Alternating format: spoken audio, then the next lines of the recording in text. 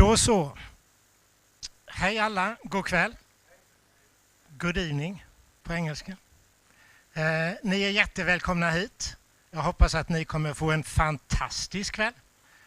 Ni kommer få chansen att lyssna på Peter Kien, dotterson till Gustaf Dalén. Så Peter vill presentera Gustaf Dalén så ni alla känner till vem det är. Och därefter så kommer ni få lyssna på Ivar Jacobsson.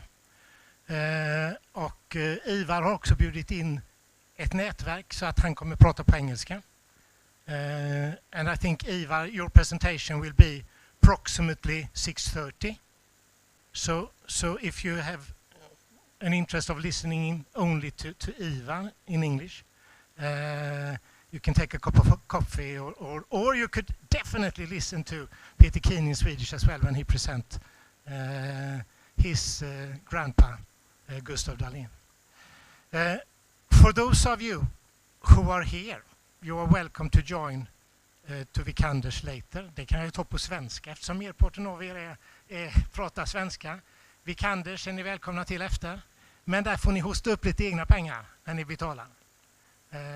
Vi skyller på inflationen. Ja. Men igen, välkomna alla. Jag säger välkommen till alla hedersmedlemmar som vi har här ikväll. Vi har medlemmar, vi har icke-medlemmar, vi har teknologer, vi har andra också. Alla är jättevälkomna till denna öppna föreläsning. En liten kommentar till er som är medlemmar i Chalmerska Ingenjörsförbundet.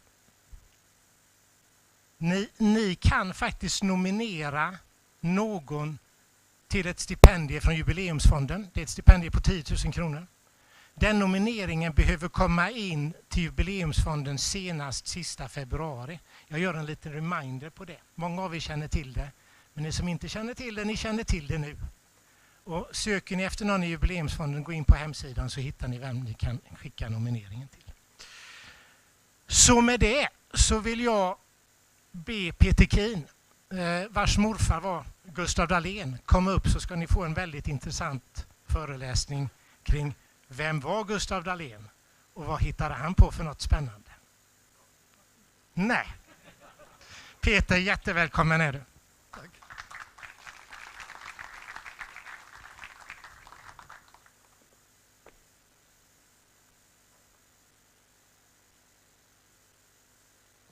Ja, det är Gustaf Dalén och en nåd som jag kommer tillbaka till och ska förklara lite grann här.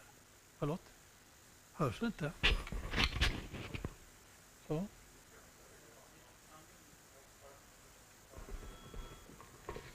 Han påstår att jag inte behövde göra någonting.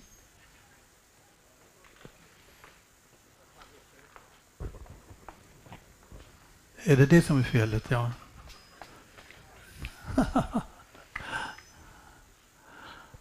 Okej. Men vi går direkt in på en välkänd bild. Jag tänker inte säga så mycket om det annat att det är en del allvarliga och viktiga gäster på AGA. Delvis ifrån AGA USA som har just placerat en jättestor order på fyrar och bojar. Och så finns det chefen för AGA där borta i USA tillsammans med tekniker och så finns det 2-3 AGA-folk inklusive Gustaf Dalén. Ja, han står där med käpp. Han är enda med käpp. Det kan man direkt tolka med. Han var nog rätt noga med hur han såg ut och jättefina kläder och smärt. Och det är märkligt för bondpojken. Han har verkligen vuxit upp. Vad tänkte han med på i huvudet nu när han står där och väntar?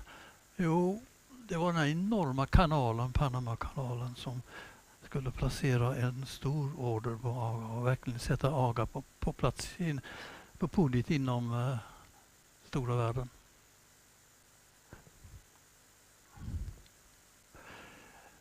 Ja, jag backar. Varför man byggde med den här kanalen? Ja, det är naturligtvis handelssjöfarten. Men ännu viktigare tror jag det var nog att få krigsfartygen att kunna cirkulera mellan Pacific Ocean och Atlantic. Och det gjorde att AGAs fyrlösningarna som jag kommer tillbaka till. De vann hela slaget och de traditionella stora optikföretagen som höll på med fyrar, ja, de blev utkonkurrerade med en gång. Så hela industrin, världsindustrin på fyrområdet byttes ut mot AGA. Men innan han kommer vidare så inser han av olika skäl att han måste utbilda sig. Och då valde han som tur är Chalmers. Chalmersbyggnaden 1892. Och sen efter Chalmers så fortsatte han med något år till i Schweiz i ETH Zürich, högst upp. Inte här nere, det är Zürichstaden. Men vilken skillnad från den världen då. Så kom han tillbaka till Sverige och letade jobb, vad ska jag göra. Så träffade han på då AB gasackumulator, vars fyllning av gastuber skedde här. Men han hade en världens tur, för det kom en man ifrån lotsverket, John Höjer. Och han förklarade då för ackumularbolaget vilka problem de har med acetylen, som var jättebra bränsle för fyrar i sig. Men alldeles på tok för dyrt och osäkert överhuvudtaget. Och det bad han att gasackumulator skulle fundera på. De hade Dalén då som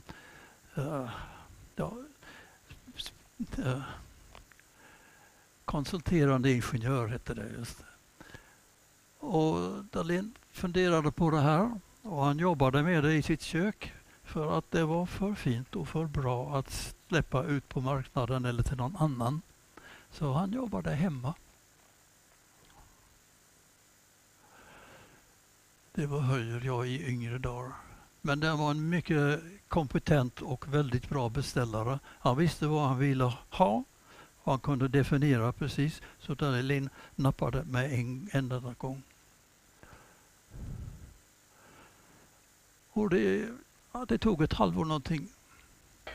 Höjer.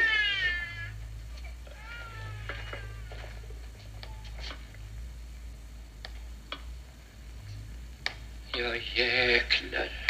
Varje ljusblixt sträcker 3/10 sekund. Den tänds var 3 sekund. Det betyder en gasbesparing på 89%. 89? En liter räcker till 10 000 ljusblixtar. Istället för att ladda om fyran en gång i månaden kan du göra det en gång om året. Du sparar folk och arbete. Och pengar. Ska vi... Ja, Dalén nöjde sig inte med beställningen på en klippapparat. Utan han insåg vad potentialen i det här och han fortsatte. Först klippen och sen gasen var högexplosiv och massan som fanns i franska gastuber, den packades ihop och så exploderade den. Så det löste de på AGA. Han insåg att blinket ska inte finnas på natten. Det är väldigt dyr gas, vi kan inte ha det. Vi måste ha någonting som stänger av och sätter på utan något behov av ström eller någonting sådant, utan det är helt mekaniskt och naturlagar som sköter detta. Och det svepade genom hela fyrvärlden, det här systemet. Det är också så att Dalén-blandaren, det blandar luft och acetylen. I England var det enligt lag förbjuden att ha blandat under tryck överhuvudtaget. Dalén insåg att det där är mycket bättre gas med 10% acetylen och 90 luft. Så han konstruerade en apparat som gjorde precis det man inte skulle göra och fungerar alldeles utmärkt. Verksamheten växte, man började bygga bojar. Södermalm i Stockholm.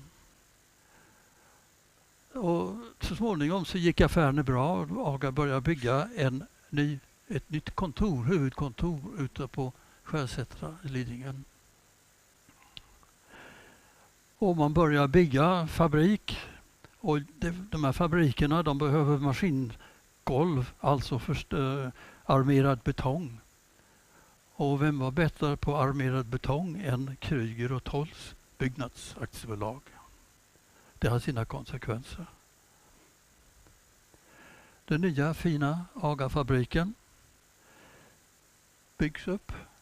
Man tillverkar små bojar med gastuben i botten. Och den nya fabriken så tillverkar man stora bojar. Och det fina med det här var att Dalén hade infört gassvets i Sverige. Så att alla bojar på det här området kunde svetsas istället för nita som alla andra höll på med. Både lättare, enklare och billigare. Nu kommer vi tillbaka här. Dalén fortfarande, han funderar på allt det här och undrar hur det här ska gå. 4 flaskor hade de provat, eldat under och de hade pyst precis som de skulle. Men den 15 krånglade och han gick fram, han var nyfiken. Vi väntade länge i och för sig, över en halvtimme tydligen. Men han var väldigt nyfiken på vad som har hänt med det här. Men trycket var ju lågt ner. Tyvärr var det fel på tryckmetaren.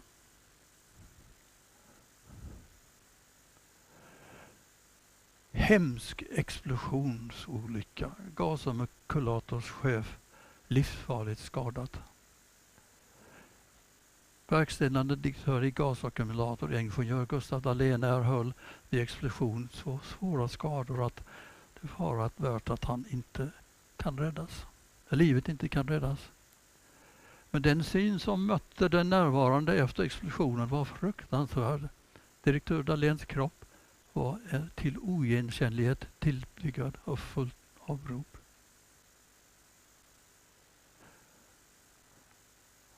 För att få en uppfattning om vad det här innebär så hittar vi en acetylenexplosion.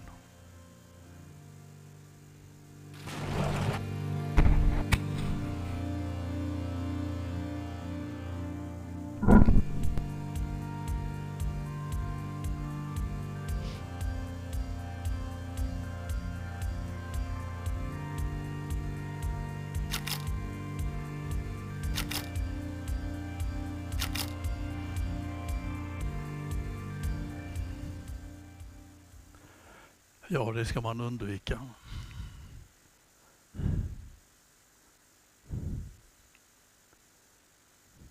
Ur ett brev daterad 1 november 2012. Det är fruktansvärt tungt och dystert att helt plötsligt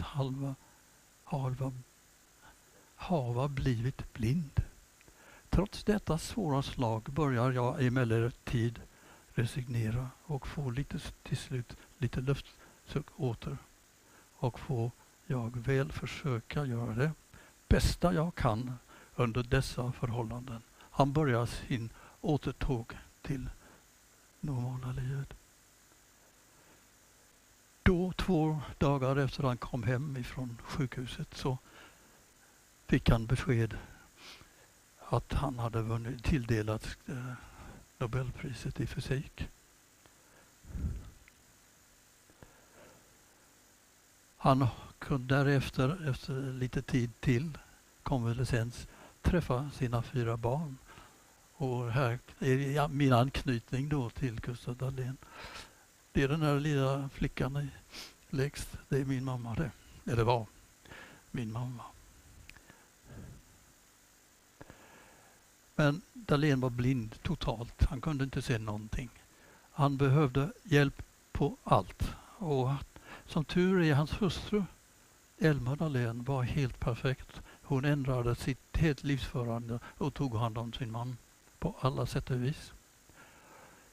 Ett sätt var, som min mor har berättat många gånger, att de satt gemensamt, familjen samlad, och mormor läste alla detaljer i tidningarna, alla aktiebrev, så runt, med en väldig fart. Så att och min mamma lyssnade också noga på vad mormor läste för farfar. Ja, en olycka kommer sällan ensam. Den här fina nya fabriken, så visade den brann upp. Men Dalén, han såg inte detta. Så det var ju en fördel att vara blind. Han hade ingen aning om vad som hade hänt. Men han fick utveckla nytt sätt att arbeta. Telefonen var en räddning. Han talade väldigt mycket i telefon tydligen. Han var god vän med LM Ericsson. Oj då. Vi ska se vad händer här nu då.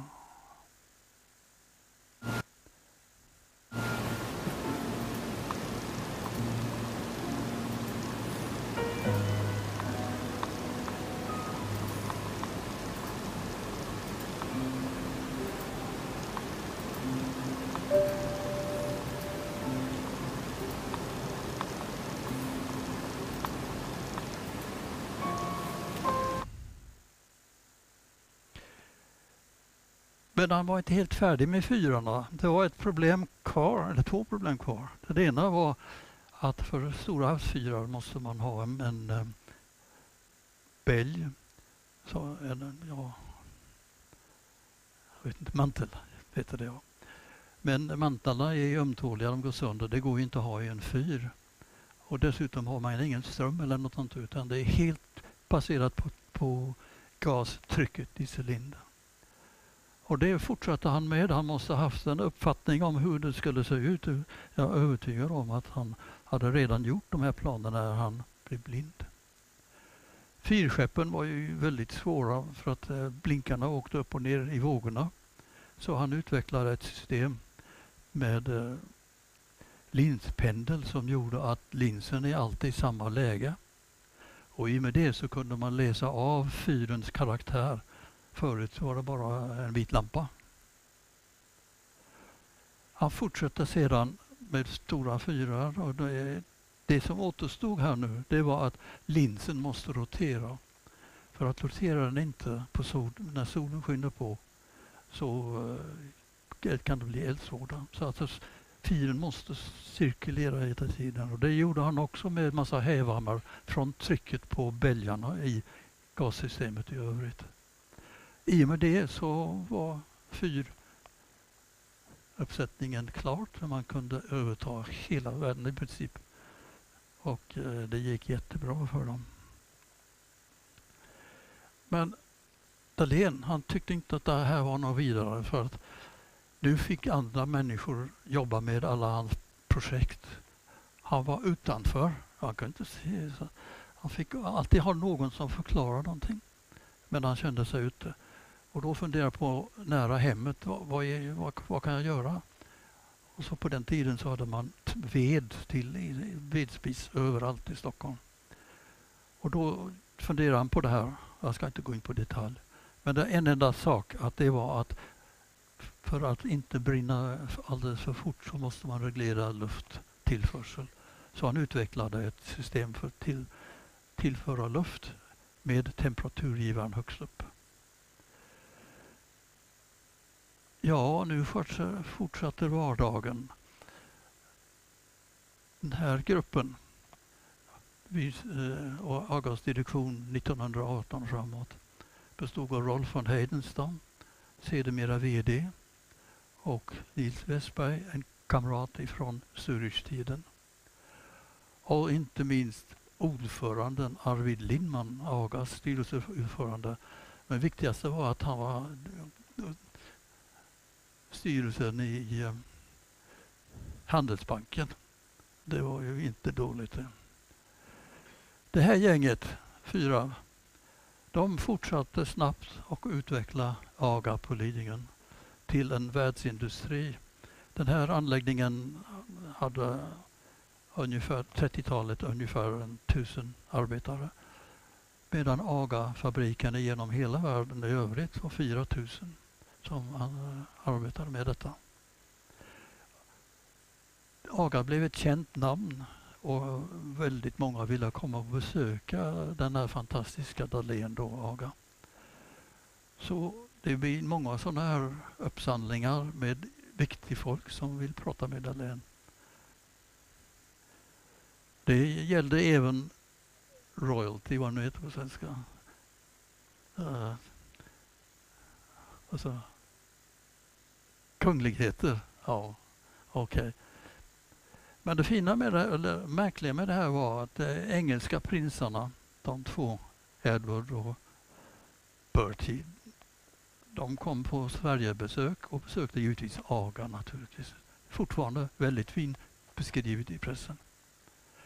Men det intressanta är, samma år så sitter de där två prinsarna här på varsin sida av kaptenen där.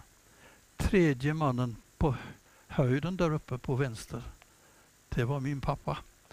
Eller blev min pappa. Då, det visste inte Dalén när han hade träffat blivande svärsonen. Men livet gick sig vidare. Dalén blev mer och mer frisk och återställd. Och här är han ute med sina två döttrar. Min mamma då på på högersidan. Ja. Året efter så reste hon till England. Och det var då hon träffade den här trevliga engelsmannen. Och 34 så gifte de sig och flyttade till Sydafrika, Kapstaden, med en gång. Där nere då, 35, så föddes första pojken jag. Gustaf Dalén död. En av vår tids största uppfinnare.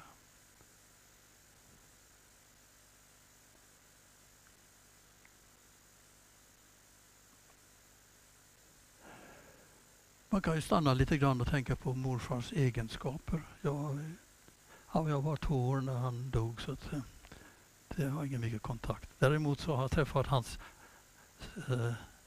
barn mycket.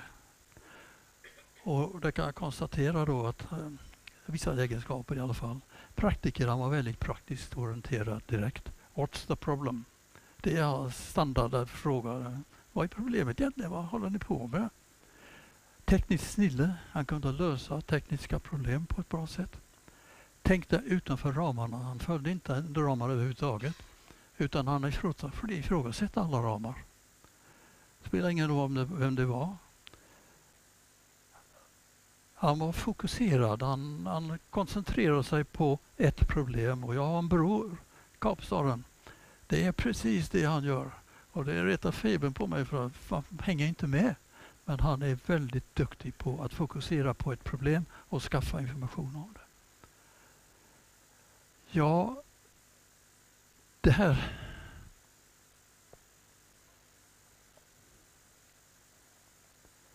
Så. Han var framförallt snabb.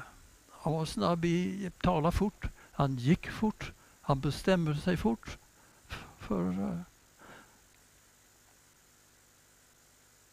Och sen kombinera det med att vara optimist. En snabb optimist.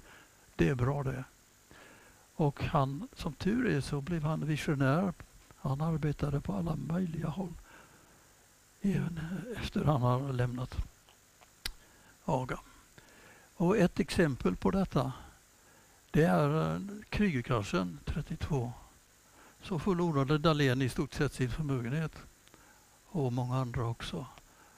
Och alla han mötte många runt omkring och tyckte det var ju bedrövligt. Det här fungerar ju inte. De företagen som fanns med i... jag tappar namnet redan.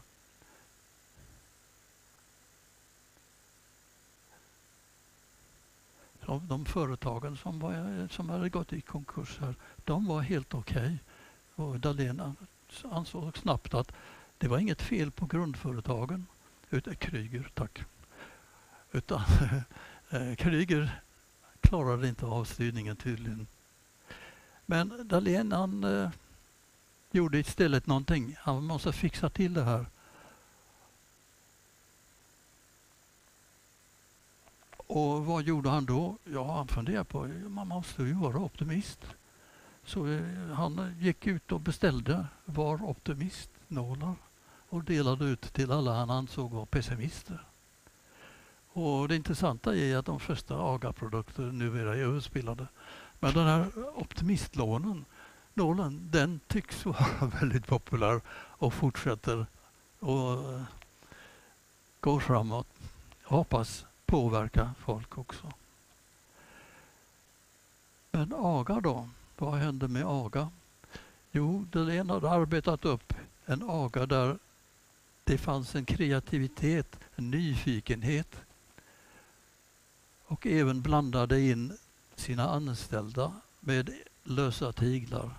Och de fick arbeta många gånger ganska fritt. Det har sina konsekvenser. Ibland lyckas de, ibland lyckas de inte. Men som ett exempel på detta, 1954 praktiserade jag på aga. Och utanför korridoren på verkstaden så stod en konstig apparat. Jag frågade, vad är det för någonting? Hjärt-lungmaskin, sa de då. Jaha, varför var det här? Jo, vi måste hitta en pump som inte förstör blodplättarna. Och då har vi hittat lite information om den här uppfinningen då.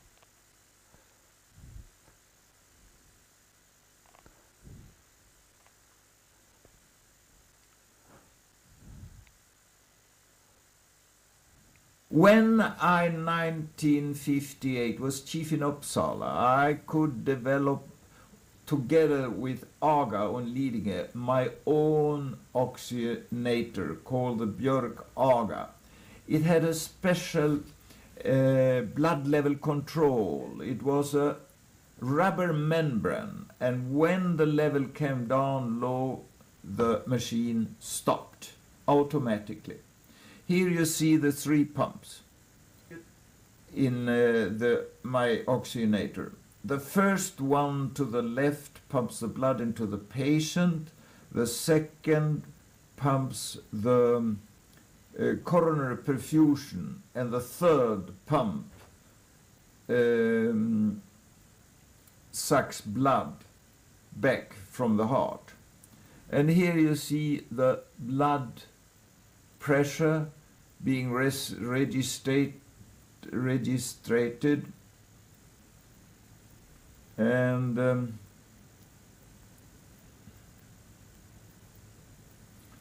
this is the discs rotating with 100 discs, 5 liters of blood per minute could be oxygenated.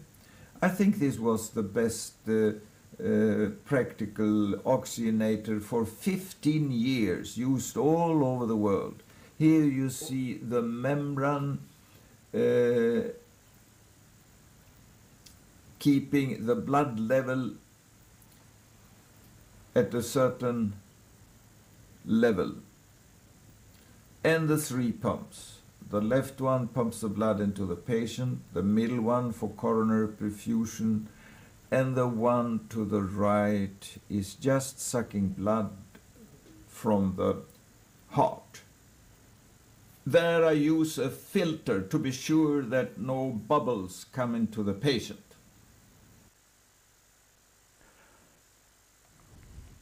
Ja, därmed så är vi tillbaka. Den första bilden som jag började med en gång i tiden. Förklara lite grann av Dalén och förklara lite grann av den där kvarvarande produkten från AGA. Men sen gäller det då att lämna över till medaljören. Och där upptäckte jag quite a bit of damage. Scores a lot of tries as well, which they need. Another more than solid Northampton scrum. They're winning 5, 6, 7. They've nearly won 10 metres off that drive. The only thing that can come out of this is a penalty or a try. Now they're in that much disarray. They might as well give the penalty away on the halfway line rather than waiting until they get to the 22 before. Ja, det är väl så att när jag läste igenom då förutsättningarna för Gustaf Dalén medaljören så var jag helt borta och tyckte så här kan man inte jobba. Det är fullständigt omöjligt. Jag arbetade hela livet i mekanisk motorutveckling på Volvo. Och det här låter väldigt främmande. Men när jag läste vidare så kom jag till ordet scrum. Och det är så att jag född och uppväxt i Sydafrika, i Kapstaden. Jag spelar mycket rugby. Så varje skolår, 10 år har jag spelat rugby. Och vilken position? Jo, mitt i scrum. Den av uppgiften är att när bollen kastas in att man ska hookerheadsplatser där som har sagt, gräva upp tavlan. Och det är precis vad de håller på med här. Då tyckte jag att nu förstår jag. Tänk om jag hade gjort så att problemet vi fick på Volvo, naturligtvis en massa problem, att vi hade använt Scrum-metoden som jag gissar, jag har inte läst färdigt. Och det tyckte jag var ganska förlösande. Vad bra det är med en jämförelse.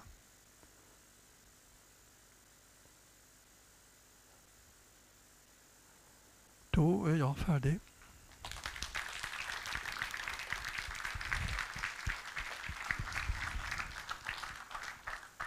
Peter, jättetack. Vi kommer tillbaka till dig lite senare. Jag hoppas ni alla uppskattade en Gustaf Dalén-story och lärde er någonting. Och om ni inte tänker på vad ni lärde er så tänk på det sista, var optimist. Då blir livet mycket lättare. Stort tack Peter.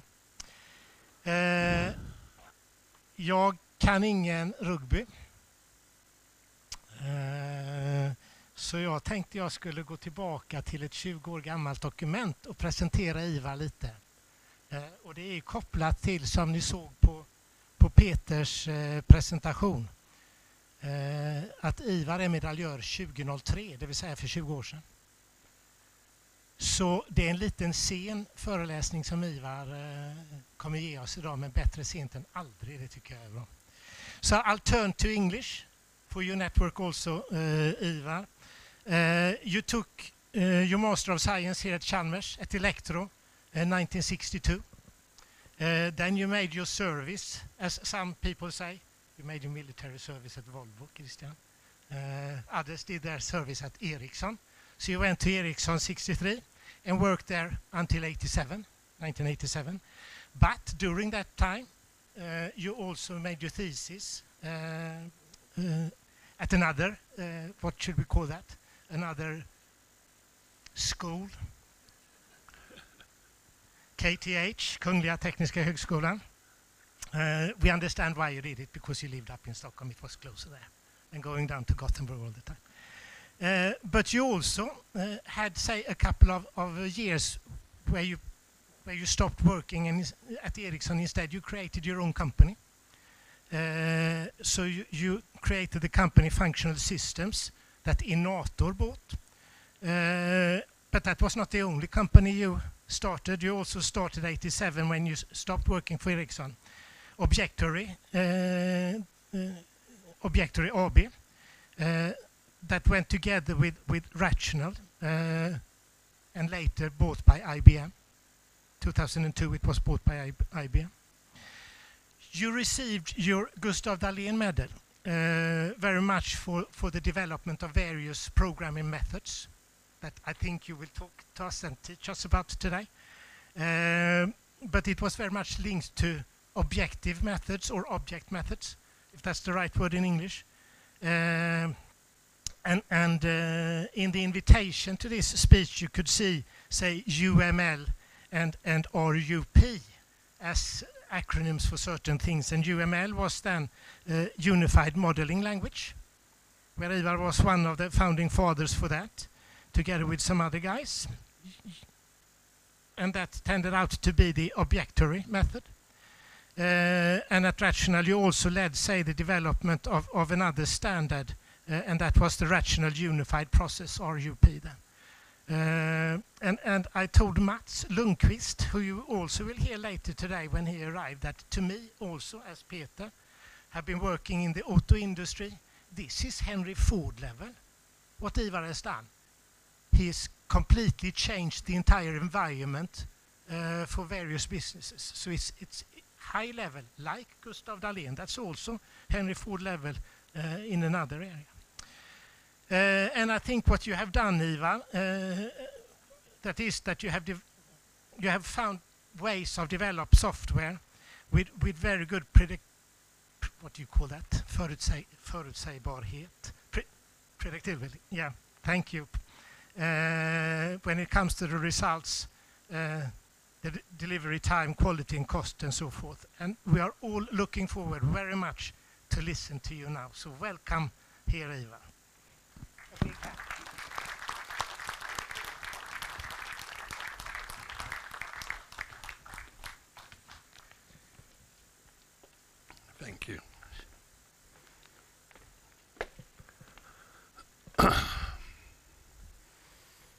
So first, thank you very much for your presentation. He was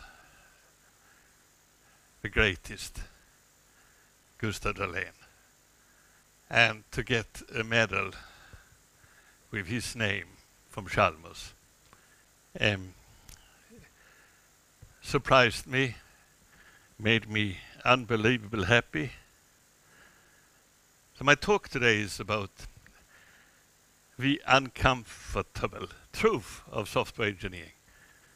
We'll see what that is and how to cure it. So this is 2003. Chalmers gave it, awarded me with that. Party time. Fantastic, simply said. The biggest thing that happened to me in my professional life. I got it for developing software systems. Better, faster, cheaper. But the most important thing was use cases. It's very, when I look back and think about that use cases, the concept of use cases became revolutionary. It has been strange for me all these years and still is strange. What we actually do is that before we develop anything, we find out how we're going to use it. What a strange invention, huh? I mean, isn't that obvious? Well, we did more. We developed it so it supported software development. I wrote about a paper about this almost 20 years before I got the medal. I tried to publish it in 1986, but people, the program committee said this is not interesting. So I published the same paper 1 year later, and then there was a better program committee. So I got the paper accepted. And this has been a paper I have been able to reference for all these years. It's amazing. Use cases was from the beginning a technique, but it turned out to be a normal English word. So now if you go and look for a new product, self-driving cars, you will find the use cases of self-driving cars. If you look for big data, you will find use cases of big data. And basically any product, you will find the use cases. More than 80 billion hits on Google. And it has probably helped a little. 40 years earlier, from I got my medal, I started to work at Ericsson. I left Chalmers. I was very fascinated of research, but I felt I should understand what it means to be an engineer. So that when I went to Ericsson, I didn't look for the most modern, research-oriented job. I looked for something that was really engineering, namely working with what my colleagues felt old-fashioned relay switches, telecom switches. But it was, I learned something I couldn't learn anywhere else.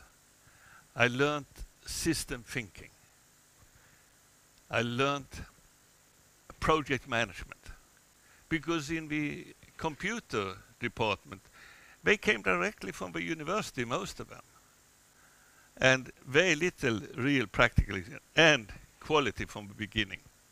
I remember in particular when I worked with the old-fashioned system and I did a design of a circuit, relay circuit, and I did some mistake. The boss of a lab came to me and said, Ivar, come here. Look here what you have done. We have built 5 prototypes and you have introduced such a defect. They talk about defects. So when I came to this computer department, they talked about bugs. Small innocent things that creep in little here and there. It's just a few bugs we have here. We need to debug it. That was a cultural shock for me. So, but after a couple of years, I felt it's time for me to join this department. And I knew nothing about programming when I moved over. I knew nothing about computing. But for some reason I became project manager. It's called system manager or something like that. But it meant I should run the project. And there was nothing to read. So what I had to do is to look at programs. I studied at night, children in bed at 8, 9 o'clock, and then 2 o'clock I was reading. And after 3 months, you know, I was 28. So after 3 months, I felt, now I know everything, almost everything. So I went to my boss, Lars-Olof Norén, who some of you know, and told him, this will never become a product that we can market and adapt to every country around the world. Do you have a solution? Okay, if 28, of course you have a solution. So I suggested, instead of doing what we were doing, and the whole world developing software at that time, a system had 2 parts, a program and data. And they were hierarchically developed in parallel. The problem with that was dramatic. If you made a change anywhere, you didn't know where these changes would happen. So instead I felt, with my background from hardware, why don't you use components? Another such a dramatic invention. Think about, why not use components instead of doing this kind of stuff? As you understand, I felt it was not so dramatic. I couldn't understand that it was a big thing. And my boss, he said, it looks interesting, let me go and talk to my boss. And we talked to him, and he said, I don't understand anything. You have to talk to our boss. And that was actually Kurt Katzev, that some of us know. And Kurt, he said, basically, do whatever you want to do, Lasse. And that was my boss.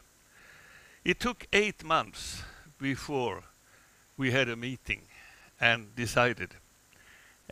Lars Norén, he presented this component-based solution. It looks like this.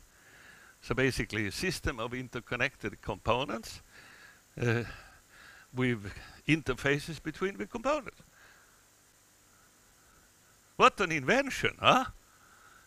And he said basically, Katzev said, do as you want, Lars. After 8 months of discussion, Lars-Olof Norén arranged a meeting with 13 managers. And he asked everyone about, what do you think about this solution? Do you know what the most positive guy said? I don't know. That was Olof Eriksson, by the way. Anyway, so you see, I'm not particularly impressed by it, but components were born. And we in 1967, and it actually was introduced. But that was not the whole thing, because what we did, and this is not my, I was not involved in that. is involved in identifying the component idea. But Göran Hemdahl, who is quite known in the telecom world, he came up with something that really was dramatic.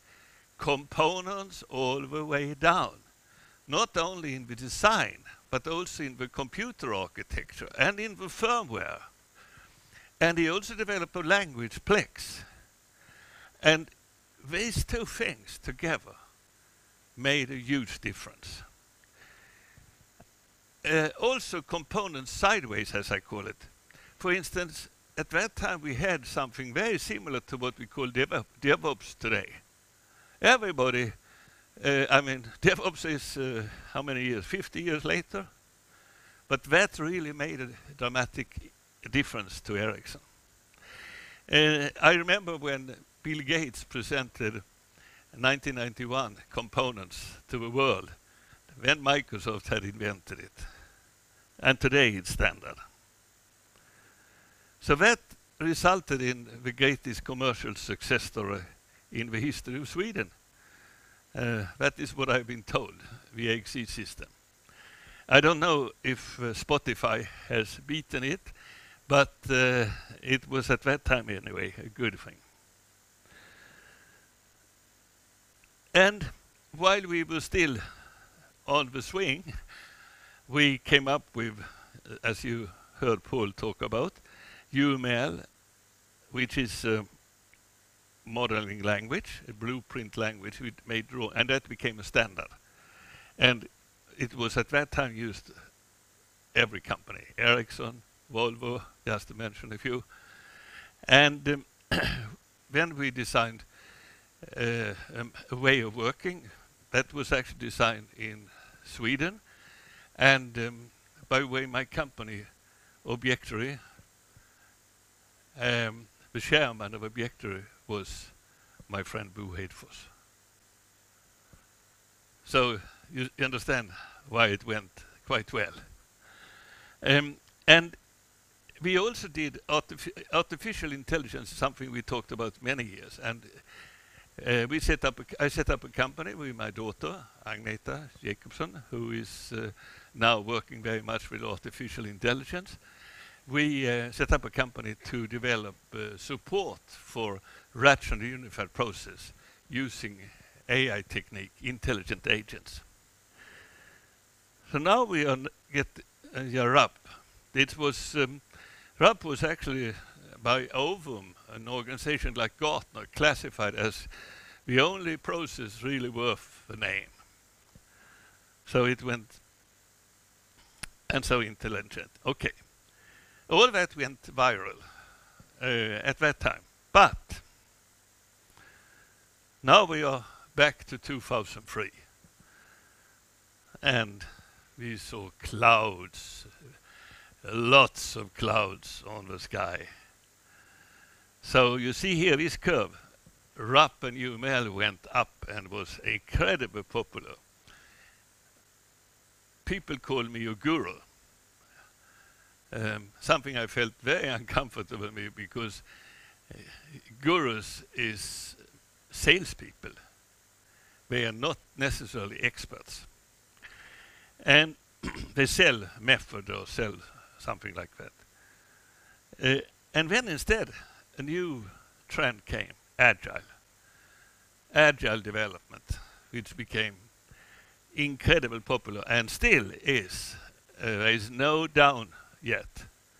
And I don't think it will ever, agile, we should always be agile, but there will be other techniques. And what happened is that everything that was with RAP was just thrown out. We have Volvo people here. I know you invested a lot in RAP. So out with that, in come the new thing. Ericsson invested a lot in RAP and UML, and today they still have it. Okay. So anyway, that is one of the things, and it's crazy that we throw out something. There is always something good. Is there no way we can just incrementally improve? we could have done it, but the people who were promoting Agile were so successful in telling the world what rubbish RAP was and UML. But it's coming back. Ideas are coming back. So this was 2003. It's a good time to retire. I was not a young boy, but I felt as I was a young boy. But it was never in my mind. I just loved what I was doing. Now, what should you do as a retiree? Well, I looked at the problem. And we looked like a fashion industry. Every 10 years we threw out what we had and in with some new idea. I personally threw out, not only me, but I was of a trend that threw out the old-fashioned way of working with program and data separate and introduce object orientation and components. That was around 1990. So I'm not going to go through all this, but you can see here is different philosophies that came and replaced one another, and the old stuff was just bad. Now, in 2000 we got Agile. I said that before. Now it's about scaling Agile. And what's happened next? Of course, will that be compatible? No. So we have a risk of ending up in the same way. We looked at the fashion industry. We had methods war. This is something we have had all the way since 1960s. So around every method there is a group of people who loves it. And they use all kinds of arguments to sell it and to kill the other methods. I have lived it. So everyone talks about this methods war. It's been there now for so long. And not only that, we are relying on gurus. So we have, I can list a number of people who are really guru status. I'm not that. And I'm happy because I don't think it's professional. So not just experts. Instead of gurus are methodology salespeople. An industry like ours, with 27 million programmers around the world. Big companies in Sweden have 20,000 employees that work with programming. And the most terrifying is that they still work as if software development is more of a craft than an engineering discipline. Can you imagine a company that 10,000 programmers are working as a craft? Of course, we always need craftsmen, but we should work on a higher level, not as a craft. It's very expensive, bad quality, and so on. So here is, this is an article a couple of years ago, showing the different camps, the different methodologies, how they fight one another, and so on. So it's not something I invent, it's well known. We had no common ground between methods. So if you look at, here's a whole bunch of methods. They don't share anything. They are everyone, if you learn one and want to learn something else, you have to start over again and sit in the benches and learn. Even if you have worked 20 years with software engineering, you have to be a student again. That is horrible. The only thing we basically share between them is the alphabet. Alphabet. English alphabet.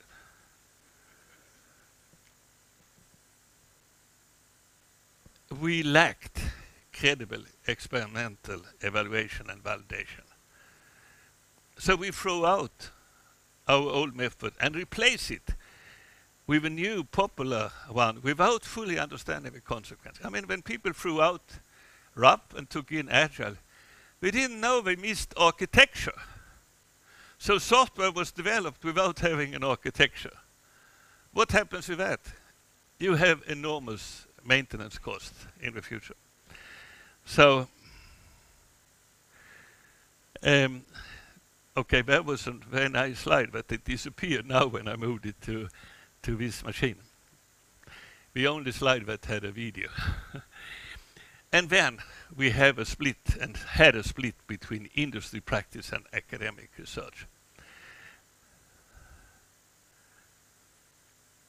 The split between industry, I want to say a few words about that. In 1970, when we had invented components, a professor at KTH said, this is a dead end. In 1981, a professor at Linköping Tekniska Högskola said, what you do with hundreds of people, we can do with 12 people. I can go on here. Erlang was developed at Ericsson. And it was considered a hybrid, a bastard. It's one of the most popular languages today, but it had to leave Ericsson, and it's now an open source. We have aspect on it, and so on. It goes on this.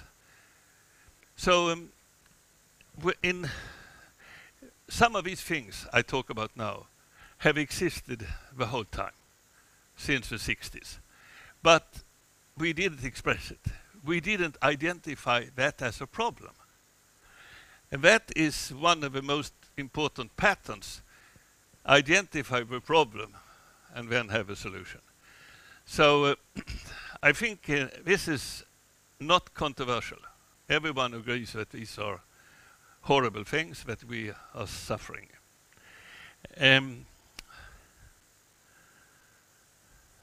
So basically we need to increase what we share between. At that time, in 2009 was the first time we wrote about this split between academic research and so on. At least I was part of it.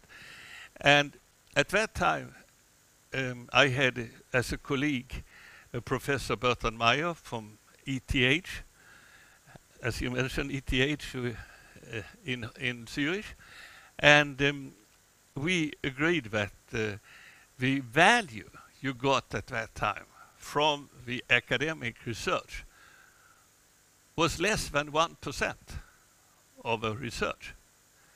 We cannot be happy with that.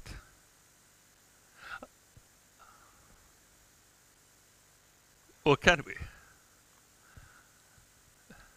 I don't know what it is today, but I think it's not easy. I cannot myself, I follow development very well, but I cannot point at many things that anything particular, nothing big, a few things that we have learned from research.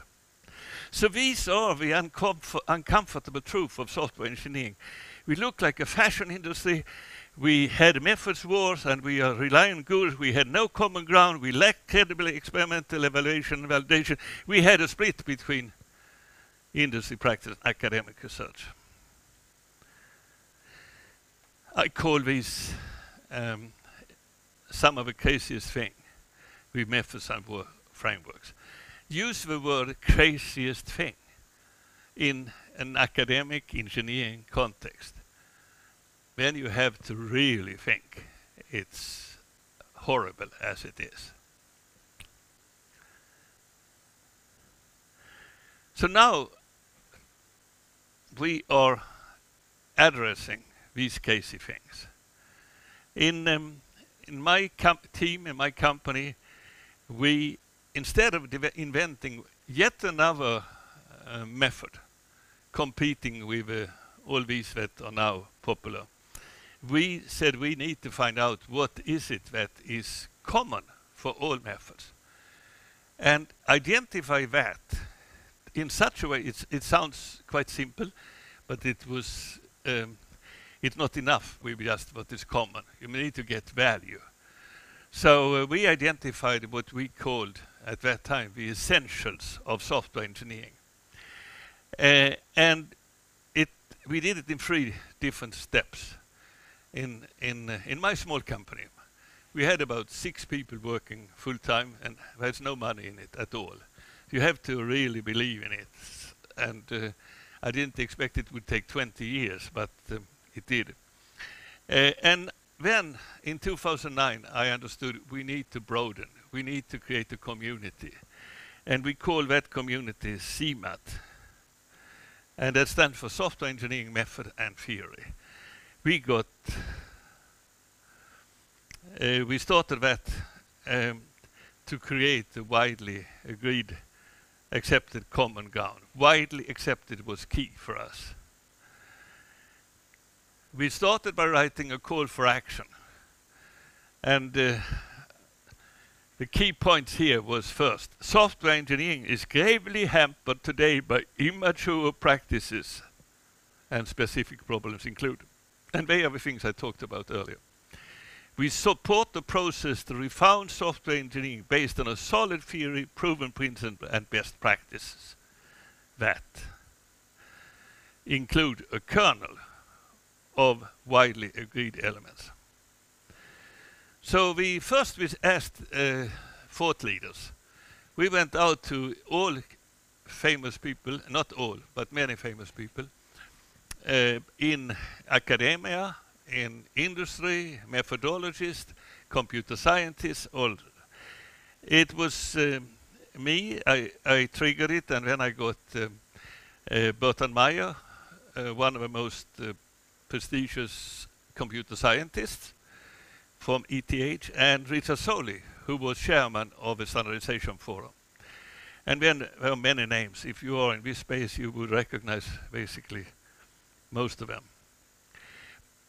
And the grand vision was to support the process and to include a kernel. We also wanted to have corporate signatories.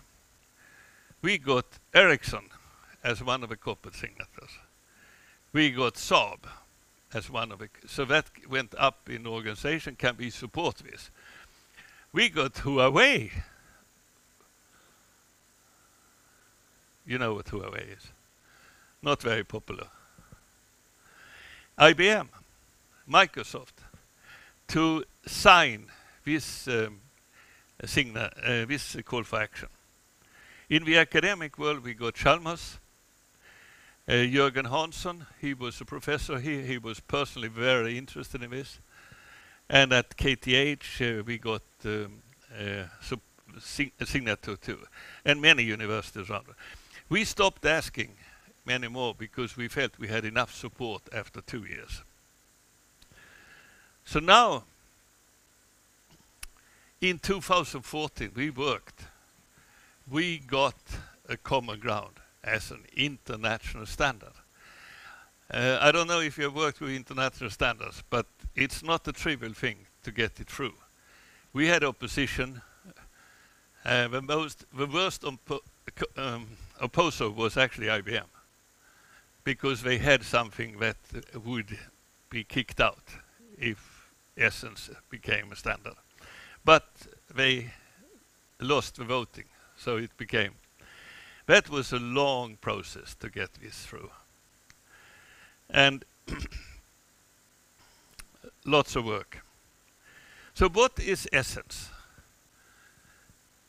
It doesn't attempt to be an alternative to any existing method. It's designed to just make them better. Existing methods, all methods are passive. You can read about them, you can watch videos, you can do all kinds of stuff, but you don't get a response. One of the things you can do with Essence, is only one of the things, there are many others, is that you can make any method active.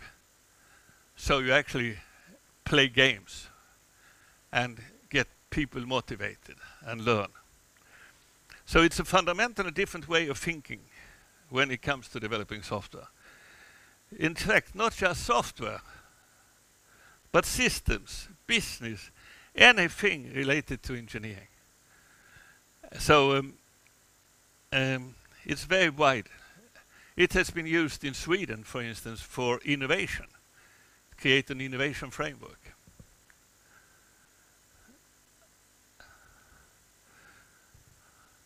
You have heard the story about the elephant and the 9 blind men that touched a part of the elephant.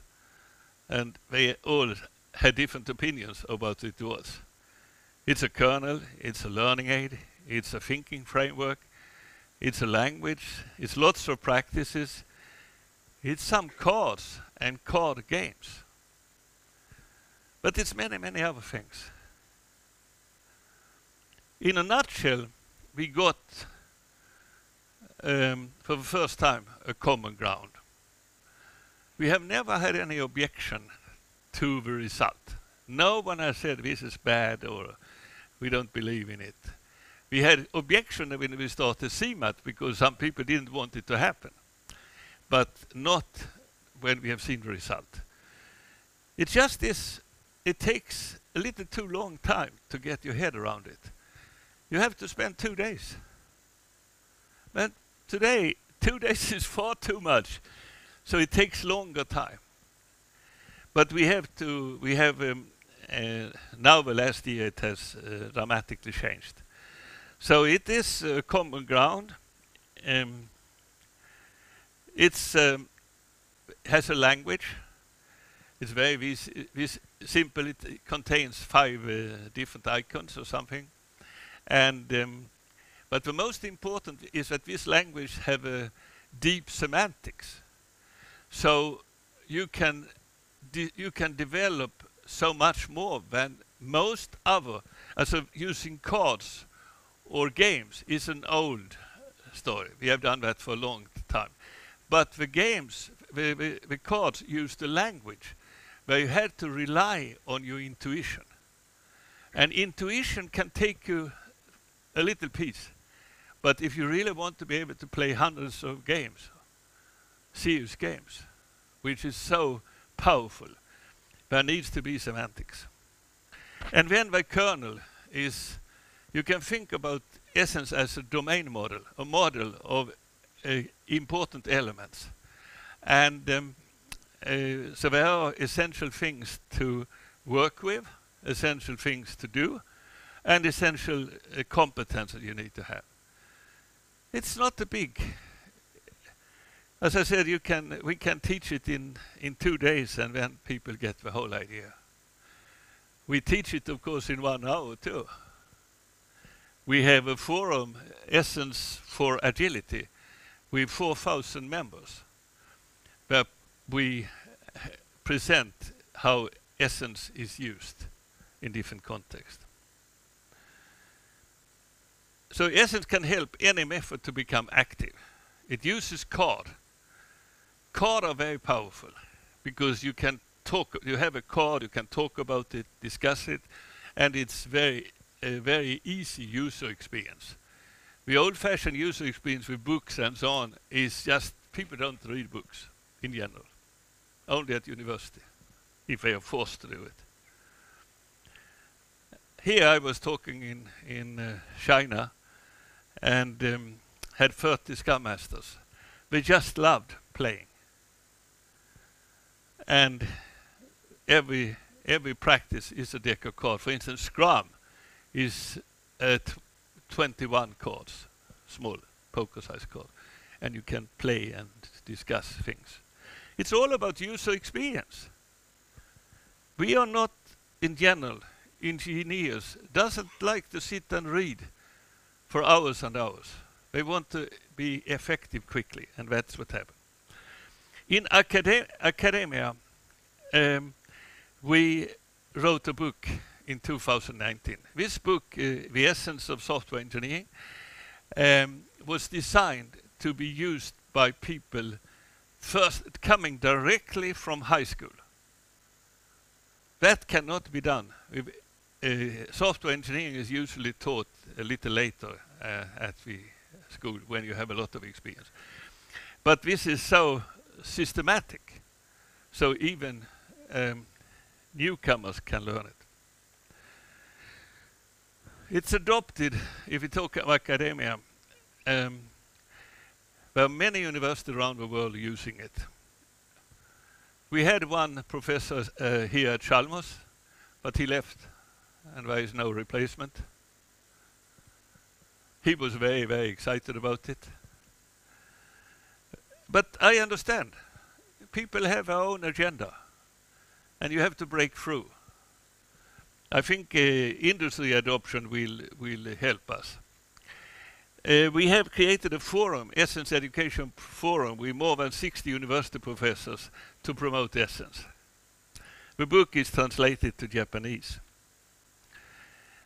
The killer use cases for academia, there is some really important thing that you get thanks to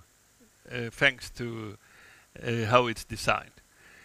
You don't only teach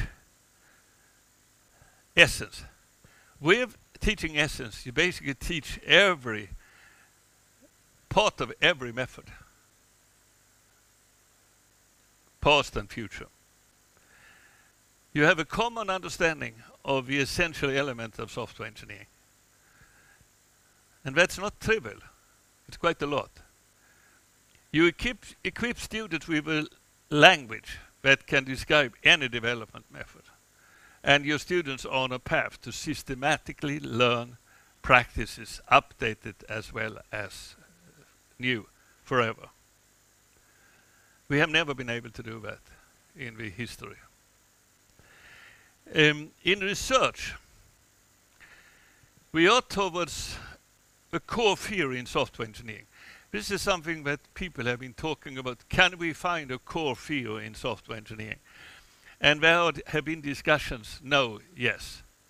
There are lots of small theories, many theories, but they are not kept together under an umbrella. Pontus Jonsson at KTH says Essence takes the first step by proposing a coherent, general, descriptive theory of software engineering. That's the language of software engineering. As a descriptive theory, the Essence can be used to describe and facilitate discussion of future predictive theories. So a theory needs to have both the descriptive part, but also a prescriptive. And he thinks we are on a very good way. This area of research is rich and untapped. So now it took a few more years before we got adoption in the industry. We have now, 1 year ago, in 2021, we had one client that bought into this whole thing. Today we have 3 big companies putting in millions in adopting Essence. And we have a pipeline of many companies that want to adopt it. Big companies around, even in the car industry, but not the car company I would like to have, but in the car industry actually. I can reveal it's in Germany. So we are very optimistic this will take on. We are now also working, we have tools to help people. Without tools you cannot, you can actually not do all the things.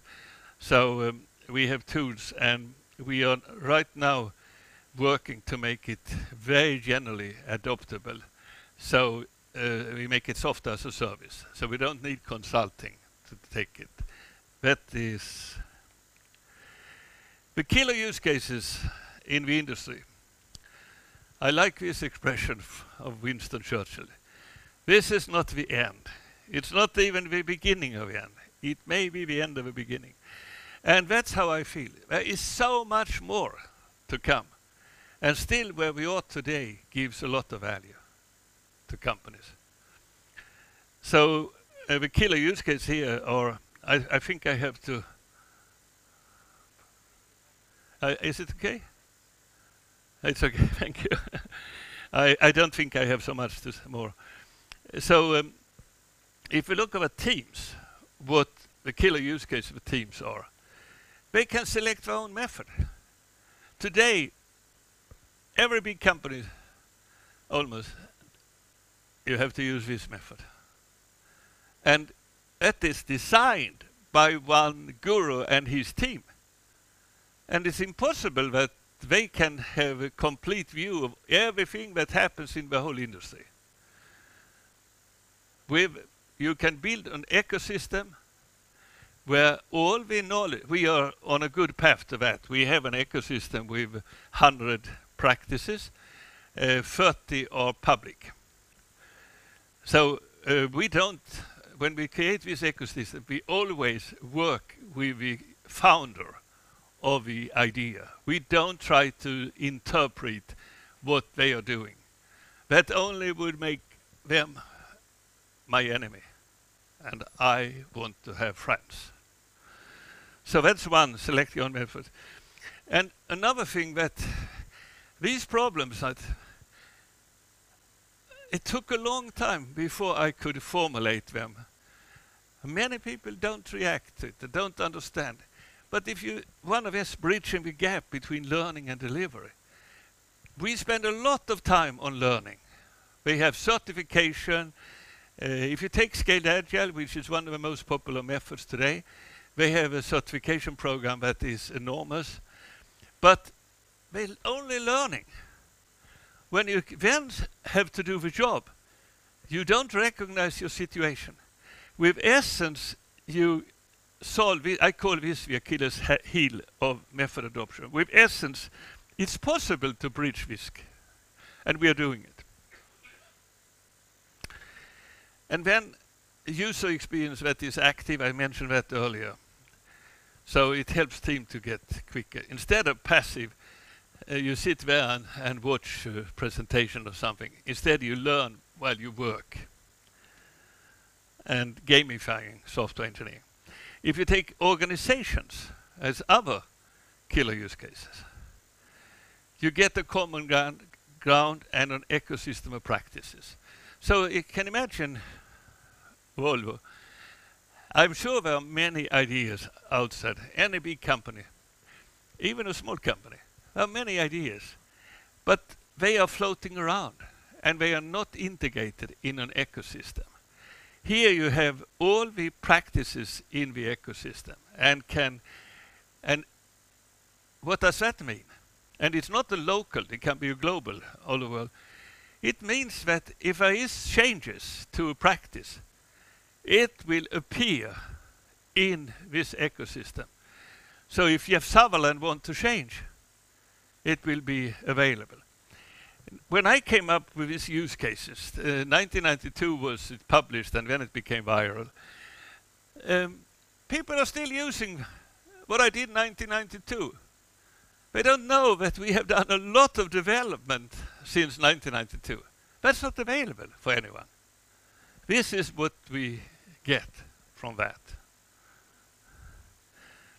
And we create a systematic learning organization because they have one language, they learn everything with one language and one ecosystem. And that can go on forever, at least till something totally breaks it. And we are not there yet. And the most important is that we move from software development primarily being a craft to primarily being an engineering discipline. That will make huge impact on quality, costs, anything. Okay. So this is just saying the same thing. And we are talking about third group, the thought leaders. Earlier I said academia, industry, but the thought leaders are super critical to get them to adopt Essence. And we have been, and Jeff Sutherland, who is the founder of Scrum, he said, Essence is the key to driving success. So he has been very helpful in it. So what do we have now that we worked with, and this is out? Well, we have Scrum at scale. The Spotify model is very popular in banking and insurance. It's decentralized together with Spotify people. User stories is essentialized with my cone, who is one of the fathers. Use cases with user stories is ours. The Kanban method is one of the most important. It's an alternative to Scrum, and you can actually combine them. It's an incredibly popular way of organizing work and explore more and more as you go. We have in the pipeline working with 9 different methods and practices, and it's growing. We didn't have this 2021. So this happened after summer 2020. We also have a partnership with a superstar, Dave Snowden, who has developed something that is very complementary. So it's not in any way overlapping, it's just there is a beautiful complement. So where are we in the future? We are harvesting. We're not the harvest. And I'm sure you know what I'm going to talk about when it comes to the future, to some extent. There is much more to essence. As I said before, it's just the beginning that we have been able to develop, and still we get a lot of value. What I hope to address is the split between industry practice and academic research. It would be wonderful if we could work with Chalmers and software engineering department here. I gave a talk here 2 months ago, or 3 months ago to them. The problem is that they are so busy doing what they plan to do, but they said it can be in our pipeline. Let's see. What we need to really make a dramatic change in this split is to have some crown jewels which we can all polish. The problem is to find these crown jewels. But it could be essence if we succeed to convince. We are doing, we have much more interaction with universities outside Sweden. I was at an investment party in last Sunday, and there was a Swedish guy who presented a huge investment project. They were looking for 750 million euro. And he was asked the question, how is the Swedish audience reacting to this proposal? You're not a prophet in your own country. That is his answer. I think we are more successful outside Sweden. That is, and when use cases became popular, where did it become popular? I presented it a lot in Sweden, but nothing special, nothing new. It became popular in the United States, but then it came back to Sweden. So I am not surprised. I'm not disappointed. I just wish it would be different. Of course, this is AI. We have heard about ChatGPT and all the things we are doing. We have worked with AI to support in software engineering since 1981. LMTL worked with that. I participated in the project. It was very expensive to get a computer that could help with the AI project. It cost over $100,000 at that time. In 2001, I founded a company with my daughter Agneta, and we used AI, we used intelligent agents to support RAP.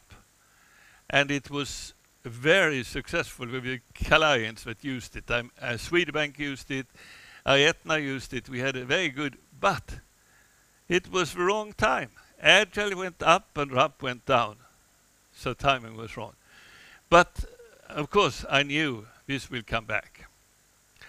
So we see, of course, a huge potential for AI-enabled practices.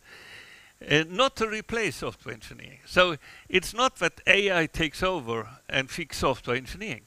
Software engineering will use and apply AI techniques to make the process better. So it's the same as the president of Microsoft, what's his name? Indian guy. Sorry. He said, we are going to use ChatGPT and similar techniques for all products. The product don't disappear, but they will be more powerful. So we see it as a two-stage process. We create an ecosystem of practices, and then we apply AI to make it more effective. And this is not far away. This is quite close. So, thank you, Chalmers. I cannot express in simple words how much it meant for me personally, not only as a gratitude, but in my professional life, to be awarded the Gustaf Dalén medal.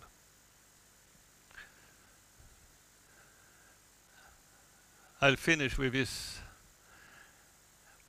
Joseph Pellerin was CTO of eBay. He says, I now consider Essence to potentially be the biggest step forwards in the method space since the Agile Manifesto. So welcome to the future. It will be fun.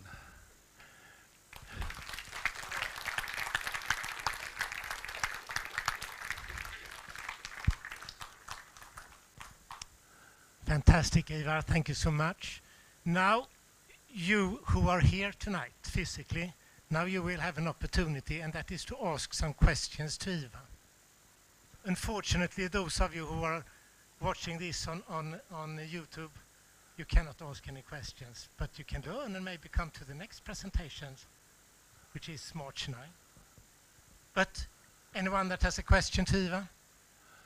I think we need a microphone for. Yeah, we will hand out microphones. We have two. Maybe I should force someone to ask a question.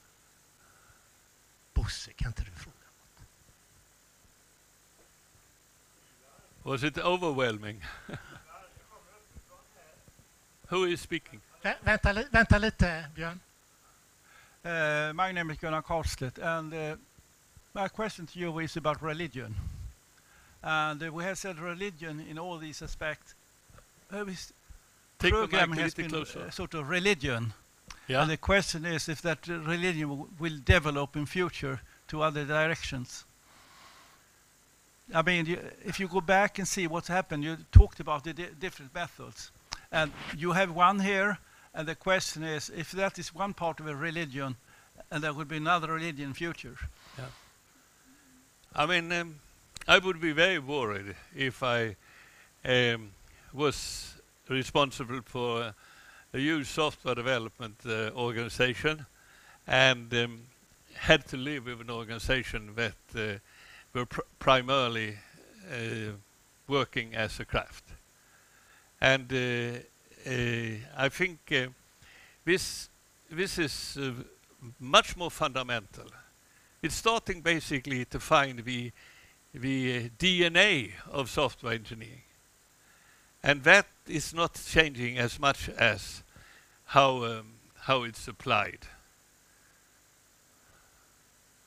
But the beauty is that it's applicable today to companies, even very big companies.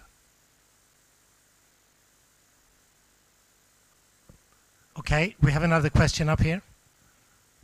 Ja, Ivar, my name is Björn Albrektsson. I'm an old chairman of the association, and congratulations to your very fine prize medal. When we now have listened to Peter Keen and the outstanding Gustaf Dalén, and now to you as you are plowing away for a new approach to the future, what can we, Chalmerists, and what can Chalmers as a university do to facilitate that your dreams will come true and that we can sort of fly on those wings also?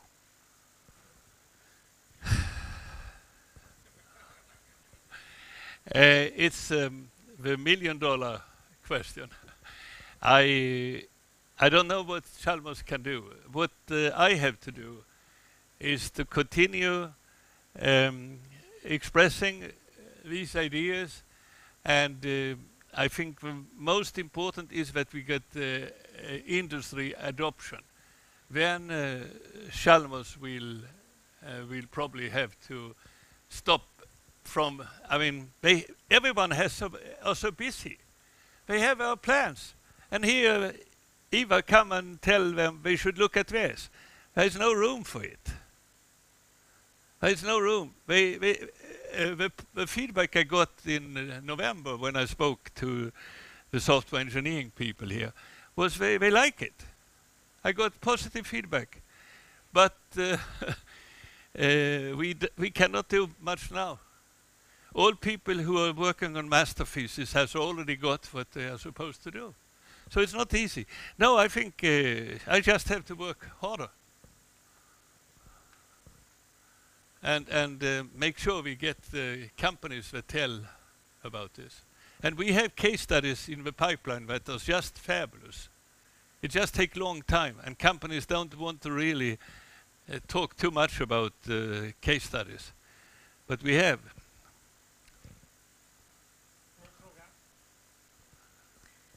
My name is Gunilla Karlsson, and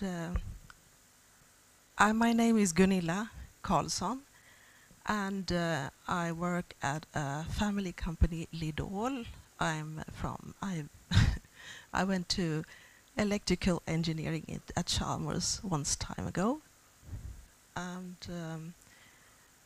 we work with AI and to help hearing impaired and deaf people and with communication. But my question or my thinking is more related to impressions that I got from my son, who is at Chalmers today, and also from meeting other students. I've got the impression that how we work together as a team and how to use methods is something that we learn later. First, we learn the hard stuff about computing, and then later we do the other things, if we choose to do that. But from what I see, it might be important that they use it from the beginning. So I was very happy to see that the book you showed was actually for new students. First-year students, yes. Yes, that's brilliant. So maybe one way is to start like förening, association. Yes, student association, to use those student associations that are already available to work from bottom up and from the young. Yeah, coming and asking for it, yes. Yes. I can say that Pekka Abrahamsson, he is now at Jyväskylä University. He was earlier in Trondheim University, and he had 600 students that he taught Essence. And what they got the task, building robotics, but they had to describe how they worked using Essence. So everyone had to describe what method they used. And that was, according to Pekka, incredibly successful. He is he's saying that for me, software engineering will be driven by Essence. So, and that is for young students.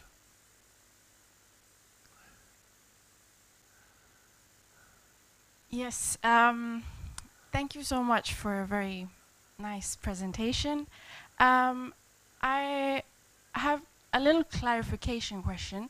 You got the medal for your work on components. Is that's correct, right? It was software engineering in more general, but probably it was. Right, and that's it's from there the idea of Essence was born? Sorry?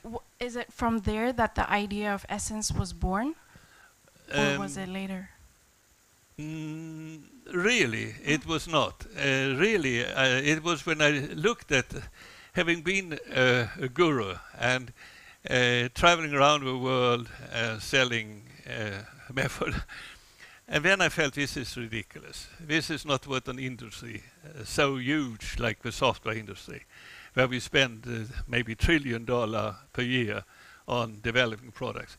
It should be more scientific. And so then we started in my company. I have brilliant people in my company, and we came up with we need to find the common ground. We need to see what is common. And from the beginning, we didn't see that we could get so much. From the beginning, we just wanted to build an ecosystem of practices. This thing about activation came much later. So, and the interesting thing, if I look back at what I've done, I have basically everything I had there. I have followed a pattern. I have identified a problem that basically no one had talked about. And then I solved that problem. So other people said, this makes sense, this is a problem. Do you have a solution? Of course. So I think the kernel and all that stuff came while we were working on, we felt we need to find something common. So I have, as I said, very good people in my company. So it's not that I have invented everything, but I can say I've been leading it. That's very cool. And you touched upon machine learning a bit. Could you probe a bit about the relation between machine learning and essence? Can you say it again? Could you is there a relation that you see between essence and machine learning and in the future? I mean, essence is, to me, to my knowledge, the only way to create an ecosystem of practices, a big ecosystem. Once you have that, you have so many things you can do with the help of machine learning. What I see, and I must admit I don't know so much about what is going on in the AI. My daughter has a leading role in AI, but we don't talk about so much about that. But what I see is the attempt is to find, using machine learning, all the way down from this mess of stuff we have in the universe, and try to make sense of that. That's a huge problem. I mean, can we do it in 25 years? That's the scenario. Whereas using an ecosystem of practice and apply, we can use AI or to identify what practices should you use in your particular case. If you have a huge library of practices, it's an impossible thing to ask every team to sit and select. So, and that's only one thing. There are, in every practice you do suggest people to do activity or create a work product. That's excellent things to use techniques like ChatGPT to support. And I don't think that we will just ask the system, AI system, to produce something. We will interact, work in a collaborate way with the AI and teach, prompt with the right questions. And that is what Waypointer did, what we did 20 years ago. It was, so I see it as a co-pilot. It's another term that people use. We call it virtual consultant. We have a virtual consultant beside us to help us do the job. Very informative for a new worker in the industry. You're welcome to contact me. Yeah, that would be great. Thank you so much. Hello, Ivar Bohedfors, a long-time friend of Ivar. I often get a question which is quite simple. Can essence be white labeled. Can we be? White labeled, which means can a university or a industry, can they use Essence and name it something that they like themselves? Yes. I mean, you probably need tools to make it easy, but yes, we can change terms. We have a term alpha that some people have problem to swallow, but usually they soon love the term. I have one example. I won't say which university it is, but they have asked, can you rename we love Essence, can we rename it so it's part of our university's naming structure? I don't know. Essence is an international standard. So it is an international standard, but the question is if it can be renamed by an entity. I think what I see this more like a tooling question. So you can, in the tools we have, basically you can do anything of that nature, because we know that people have preferences and so on. But we still want to keep the semantics, so we keep it all together at the end. There's a lot we can do. I'm sorry if I wish I could give a better answer, Bosse. You can continue and debate a little bit later. You can debate it a little bit later. The last question, please. Oh, Oscar. Yes. Hi, Ivar. My name is Oscar. Thank you for a fantastic lecture, by the way. My question is, in that elephant picture that you had, right now I'm the guy that's touching the belly, because I think right now my understanding of Essence is it's a fantastic thinking framework. So, you know, I'm still, you know, understanding everything. And I think I recently learned about it. So obviously, you know, I didn't hear about it during my education, and I didn't hear about it during my first 10 years of being in the industry. But I think it's a fantastic tool that the industry would benefit a lot from, you know, more widespread adoption. So I'm curious to hear your master plan for the next 5 or 10 years. And you can't say AI. What are the other ways that you see, you know, that Essence will gain more traction in the industry? And how can we help you with that?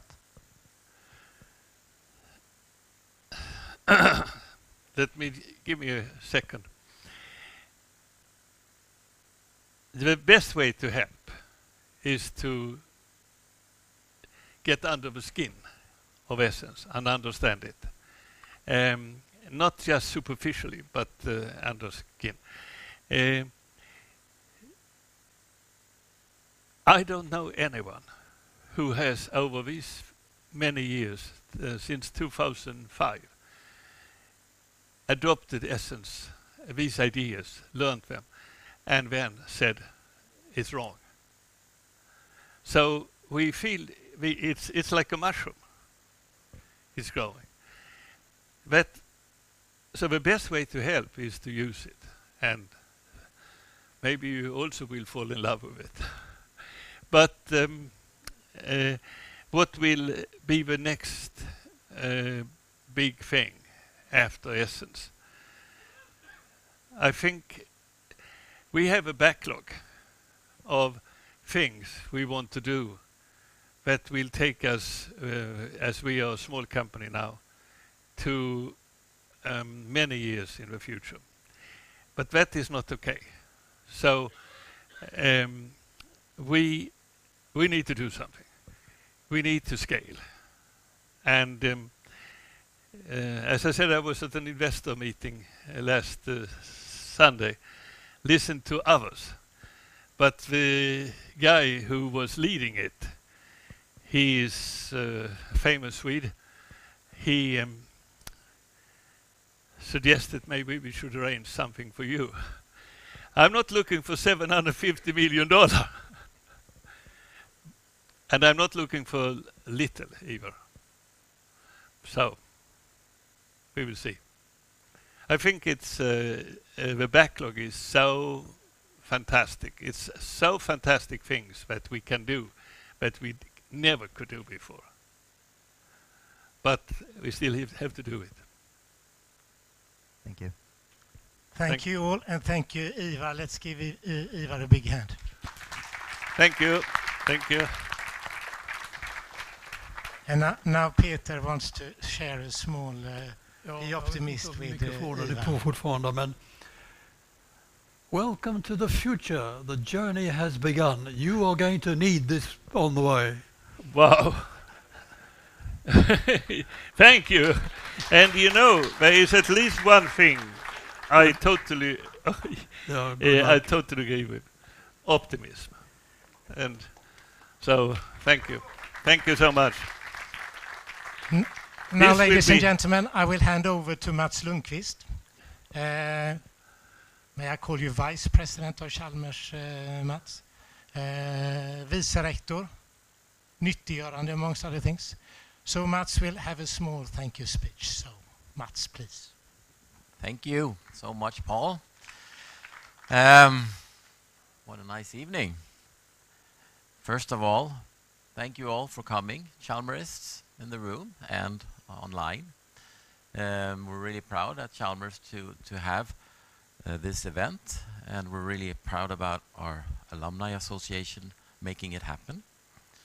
So thank you so much for that. I was pretty blown away by you, Ivar. I knew a bit about Gustaf Dalén, but I was also very much learned a few new things there too. But you really gave us an insider revolutionary story about an industry being very crafty and very fashion oriented, perhaps through essence becoming something much more. Not perhaps, I think you really believe that, and I think you got a few believers here.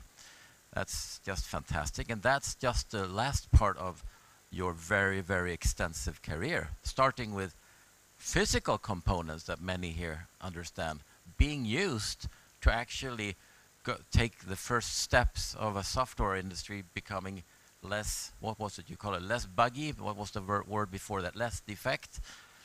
Less defect and less buggy. That's what I learned. So that's fantastic that you were part of that in the late 60s. And actually, I've never thought that the physical industry and the language you had with you was a basis for being a revolutionary within this software industry.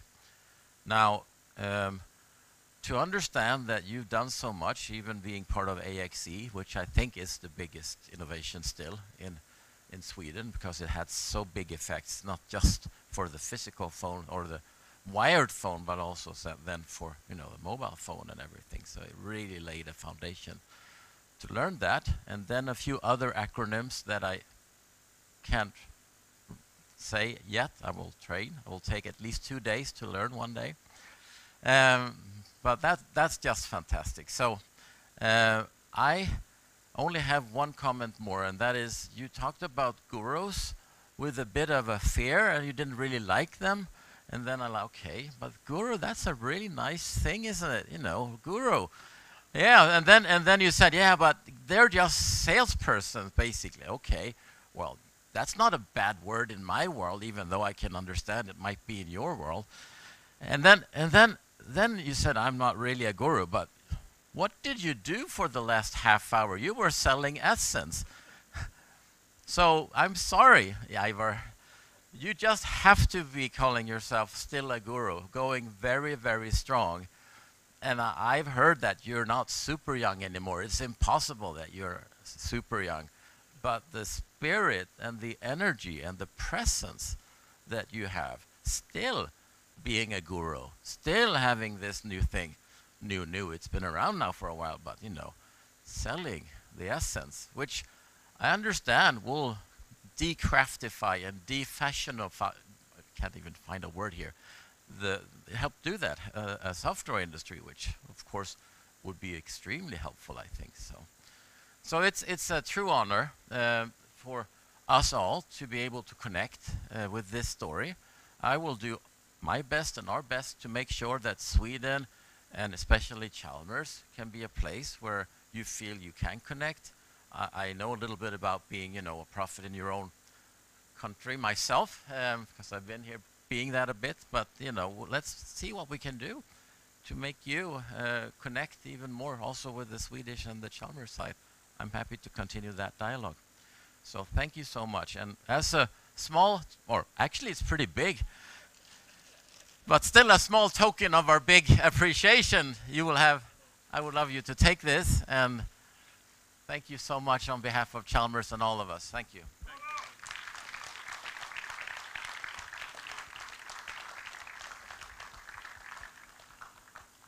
So, Peter, thank you.